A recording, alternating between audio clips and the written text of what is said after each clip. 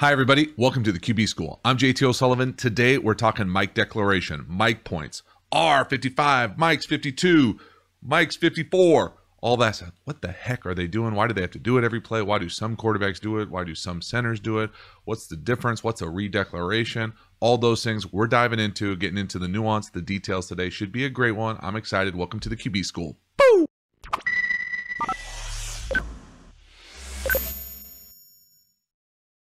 All right, question from Kipling. Great series. Why is it that the QB will point out the mic, not microphone, Mike linebacker before each play? What is the purpose of that? Really important question, Kipling. I appreciate it. It's a number of different things. So the first thing is that it usually sets the protection or the run blocking. So that's the first thing. It's an element of communication. So I remember not every team does the quarterback kind of Mike declaration where you hear him go, Mike's 55, Mike's 50, anything like that. Sometimes some teams it's a center. Some systems it's going to be someone else on the offensive line if the center is maybe a backup or a new player. And so it's usually one person. It's most often, I would say, the quarterback or the center. It doesn't have to be, though. There are no rules per se to say that it must be that person. But the essence of it is it tells everyone all the blocking assignments are off who the Mike is. So depending on what the defense is, whether it's an even front, an odd front, or a bare front, and just real quickly refresher on that, an even front is usually 4 defensive linemen, an odd front is usually 3 defensive linemen in the pro game, and a bare front is when the 2 guards and center are covered up with defensive linemen. So those are really the 3 main different iterations. There's obviously a bunch of other hybrid ones that you see kind of all the time in sub packages or goal line situations, but those are the 3 core base ones that you want to kind of learn to identify really quickly. And what you do from there is whether it's a run play or a pass play, who the Mike is then tells people who they have to block, whether it's the next linebacker over, the next DB over, kind of, and it's all based off that spacing. So it's kind of like the Mike is in the center. Well, then you either have the Mike responsibility or you have the next linebacker to that side or the next linebacker to the back side. And so it's similar to that in the run game and the pass game. And so it depends on where that Mike is tells you if you're the running back and you have the weak linebacker. So let's just say normally called the will. So if they come up and point Mike 52 and he's the middle of 3, then you have the next one to the left. Well, if they come up and point for whatever reason, they think that they're going to get a blitz over here and they go Mike 55 to the right of the middle of the 3. So the right one, well, then now you have the one just left to it. So it changes that is kind of a redeclaration. So this idea that it's not always the middle of the 3 is the Mike. It's who they want that particular play to be the Mike. And it gets really complicated in short yardage situations. So you'll often see, a quarterback point out someone who doesn't look like they're the middle of the 3 linebackers. And they'll say like Mike 44. Well, that just changes the blocking assignments, the blocking responsibilities for that run play. Now, does every quarterback have the capacity to do that? No. Does every system require you to do it? No, either. But many professional teams do require the quarterback to do it. I remember the first couple years in the league, in the West Coast system, there really wasn't a whole lot of Mike declaration. You didn't have the quarterback doing it. The offensive line took care of the majority of it. And it wasn't a real blatant Mike 51. It was the center makes the pass pro calls. The quarterback knows where they're going, knows where you're hot, and you roll the dice and you go from there. Then I went to a few different teams, ran digit personnel or different digit offenses, or different types of variations of that offense. And so then it was all of a sudden you got to make a Mike declaration. And I remember being like really nervous. Like, this is another thing I have to worry about at the line of scrimmage. And eventually it's really, really simple. You essentially point out the middle of the 3 linebackers every single play. It gets a little bit more confusing in sub personnel. And what I mean by sub personnel is nickel and dime defenses. And all that means is how many DBs are on the field. So you usually take out a linebacker or defensive lineman, but usually a linebacker, and replace them with a DB type player. And that's the nickel player. There's a famous story of Brett Favre pretending like he didn't know what nickel defense was for a number of years in the league. I'm not sure if I ever believed that story, but that's basically the essence of it. Nickel, 5 DBs, dime, 10, 6 DBs, quarter, 7 DBs. But really, that doesn't mean anything. It doesn't matter who's in the spots. It's the middle of the 3 linebacker type positions. So let me bring up a couple diagrams just to be able to show you exactly what I'm talking about. So this is a real simple 4-3 base defense. I'm not going to go over every single position, but this is 11 personnel on offense, meaning 1 running back, 1 tight end, and this is just a base defense. And so the defensively, it's really easy because they identify it here as the Mike. But the way that you could identify it, if these were just numbers here, if these were just numbers, you want the middle of the 3 linebacker types. So whoever is right here, it doesn't mean that it's always going to be the Mike linebacker, if that makes sense. They could line up a nickel right here, and they could line up a new linebacker you've never seen before. Over there, it could be a DB type. It could be quarters. They could line up their true Mike that normally lines up in the middle over here. Well, this is the Mike. He's the middle of the 3 linebacker types. And I think that's the thing to pay most attention to. You'll be able to see it pretty simply, especially when you're playing clean kind of base defenses like this. It's the middle of the 3 is the Mike linebacker most often. But let's just say, now we're going to go hypothetical here. Don't lose me here. Let's pretend that this linebacker was walking right here and this linebacker was walking right up here. And we had a 6-man slide protection. So we got these 5 offensive linemen and the back in the pass pro. And the back's coming to this side. Well, normally in most 6-man slide protections, they would be sliding out to this will right here. So you have these 2 guys walked up in the line of scrimmage here. Well, now we got issues because if they bring 2, because we got the back going on a duel, 1 to 2, if both of them come, we're going to be hot. But we don't have to be hot because they're only bringing 6, right? They're bringing these 4 defensive linemen and these 2 linebackers. So instead of being here, instead of making this the Mike, let's go ahead and make this the Mike with a redirect. We'll cross off this. Now this is the will. So now the line is sliding here. So just to clean it up, normally it's the middle of the 3. But now we say, oh, they're going to hit us with a strong dog. They're bringing 2 over here. Well, let's change the declaration. So now the Mike is over here. This now becomes the will. And now this line is sliding here. And we pick this up easy. Now you just need to communicate it with 6 different players, really 7 defensive players, because now you don't want the tight end running any sort of hot route. You want them staying in their route. So that's kind of the essence of it. And then let's just go hypothetical here, redirect the other way. 6-man slide protection. So again, these guys sliding out, identifying this is the Mike. Their offensive line is sliding to the will, and the back is doing a duel 1 to 2. Okay, well now they're going to hit us with some sort of crazy 4 week here. So normally, if both these guys, if the 1 and the 2 didn't come for the back, you could rely on this back scanning back to hit this. But let's pretend that this Sam is threatening to come right here. So we got this Sam walked up in here. He might be coming, but we know we're getting hit with a will free safety. They're playing some crazy over-the-top coverage on the back end. Who knows what they're playing? Doesn't matter. Just hypothetical here. So the line's going to the will. The back has to step up over here to take advantage of this. And now you're going to be over here. You're going to have to throw side adjust, backside of the pressure, whatever it is. What you could do is get a redirect and make the will the Mike.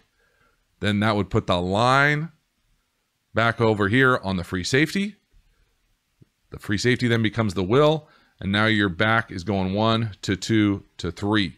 Now you still might be hot if they end up bringing this Sam, but at least you'll be blocked up on one side. So that's kind of what a redirect gets you in the pass game. Now let's talk 3-4 Mike declaration.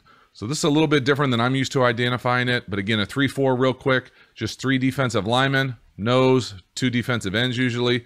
Usually I'm used to referring to this as the Sam to the strong side, the Mike.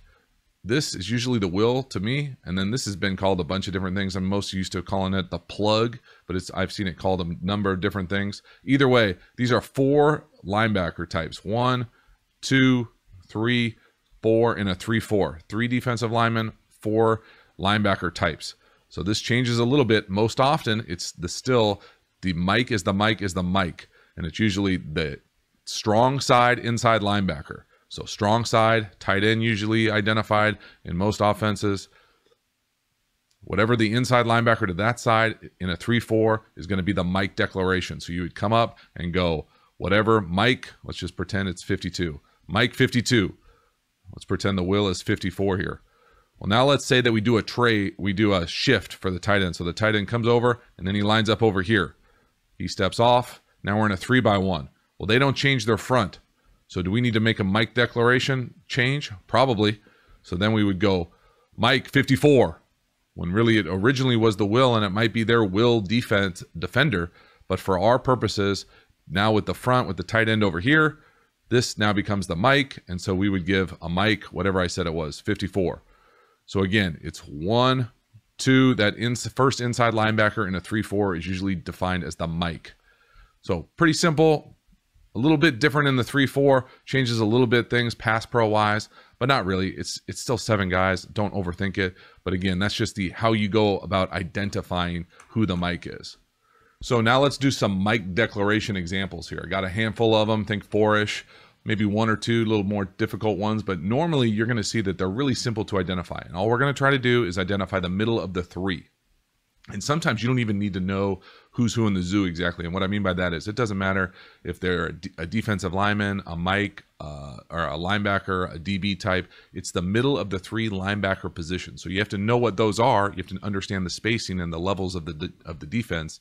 But at the end of the day, you want, as a quarterback, you want to communicate. You want to be really explicit. Know who the Mike is. Make sure the protection unit and the run blocking unit knows who the Mike is. Make sure the back knows who the Mike is. Make sure the tight ends know who the Mike is so you know where you're hot. If you have sight adjust issues, you can go from there. But really, it's an exercise in communication and then knowing your role and responsibility.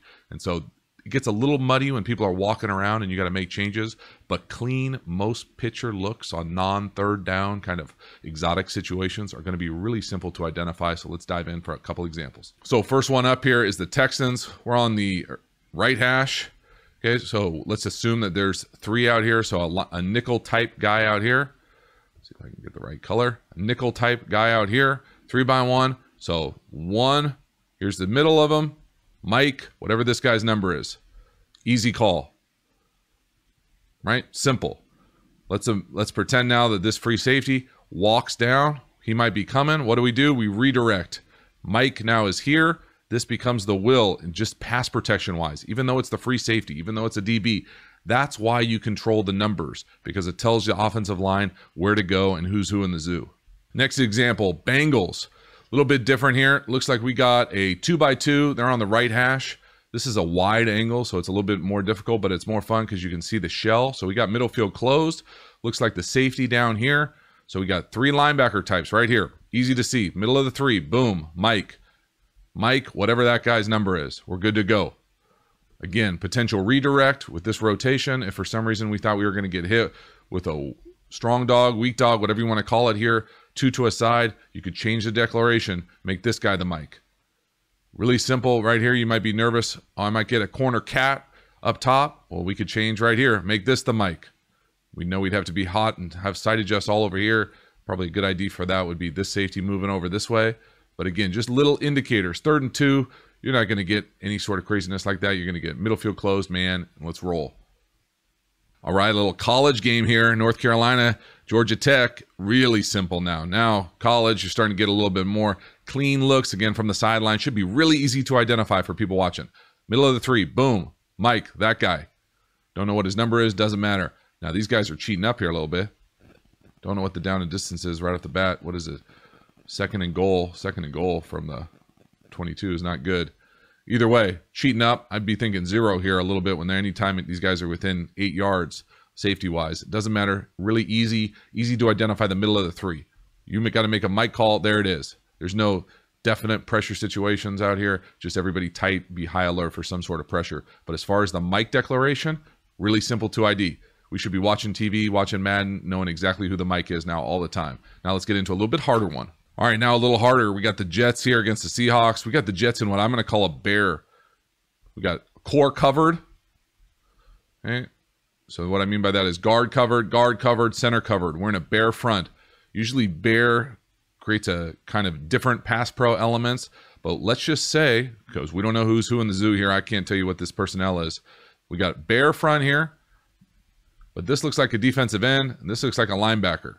So if I'm just in mini camp 1, first day, this looks like basically a bear under. What I mean by that is we got the tight end right here. Got this over here. We're going to identify this side as the strength without knowing what's going on here. Probably the wide side. There's probably a 2x2 wide receiver out here, a little slot wide receiver. But again, just to identify it, we got the core covered. Boom. We got what I'm going to say is the Sam, Mike 52, Will 58. There we go. Let's roll. So Usually when you get a bear, you'll get a bear check. And once you get a bear check, most offensive lines, even in run and pass, will have specific bear rules, depending on what you're going to do, pass pro wise, where you want to run the ball, what checks you want to get into.